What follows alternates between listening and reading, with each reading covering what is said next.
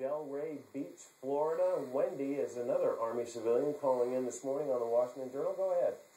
Well, hello. I was a former Army civilian. I worked at the Pentagon for 2 years as a food service technician before I was laid off when the cafeterias were given over to a private food contractor called Aramark. Now, what people don't seem to realize is that many of these jobs are not military jobs. They're not what you would think of as an Army job, not fighting.